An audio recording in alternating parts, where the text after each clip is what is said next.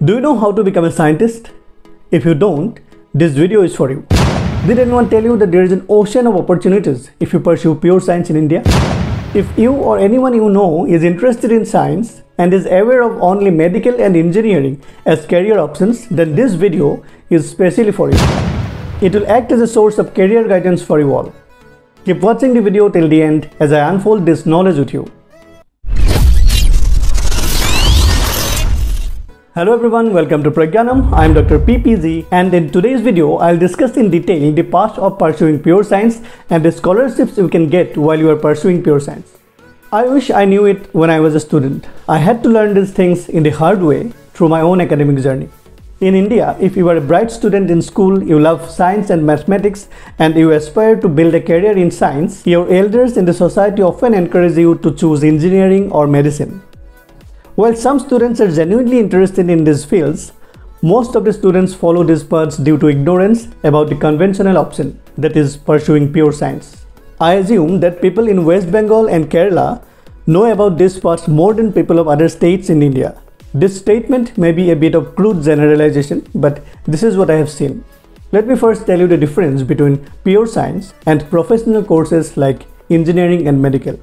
Pure science aims to understand fundamental principles and uncover natural laws through theoretical exploration, experimentation, and observation in disciplines like physics, chemistry, and biology, etc.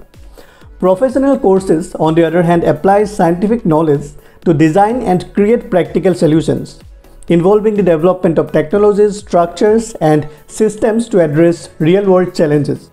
While pure science contributes to the theoretical understanding of the natural world, engineering focuses on the practical application of that knowledge to solve specific problems and improve human life. And a scientist is someone who performs research and publishes their results in world-class journals. As a child, I always wanted to be a scientist, especially an astrophysicist. I loved science and mathematics. During class 11 and 12, I took science stream as many of my friends did. So I will start the story from here. What are the common options after class 12 in science stream? We can go to engineering or medical, or bachelor's degree in science, or BSc in short. I am not going to discuss these two paths here as almost everyone knows about them.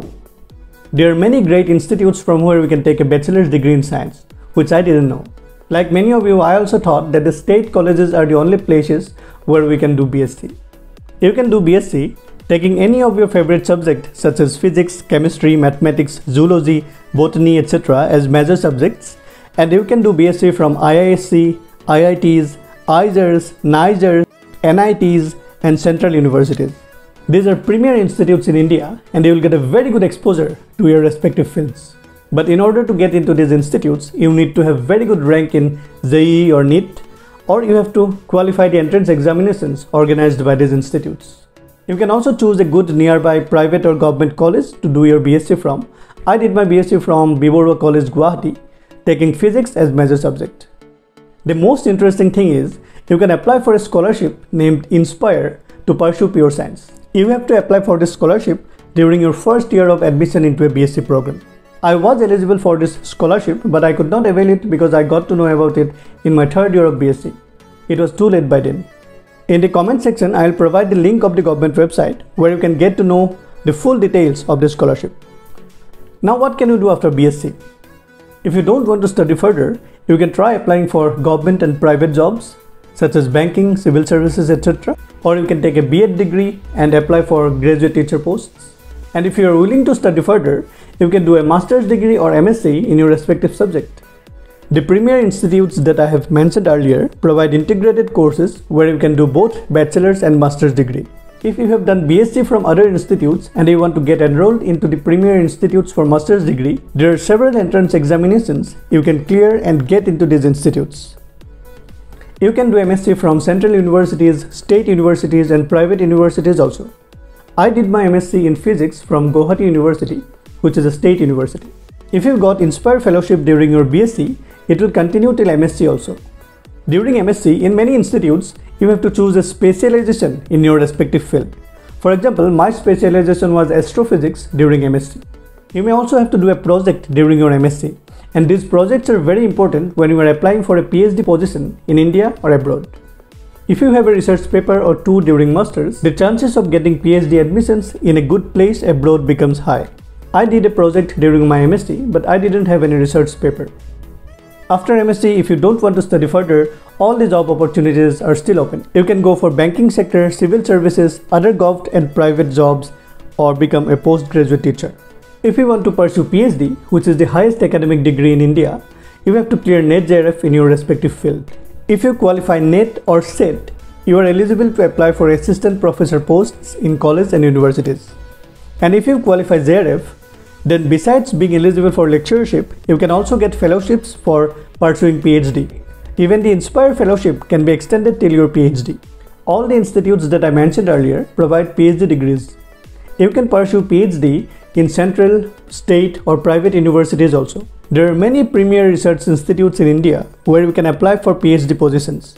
For being eligible to apply for a PhD position in these premier institutes, you have to qualify JRF or you have to get very good percentile in exams like GATE or ZEST. You may have to appear in written exams and personal interviews to get selected in these institutes. I did my PhD from the Indian Institute of Astrophysics, Bangalore, which is a premier institute. So it doesn't matter much where you did your BSc and MSc from, you can still get into these institutes for PhD.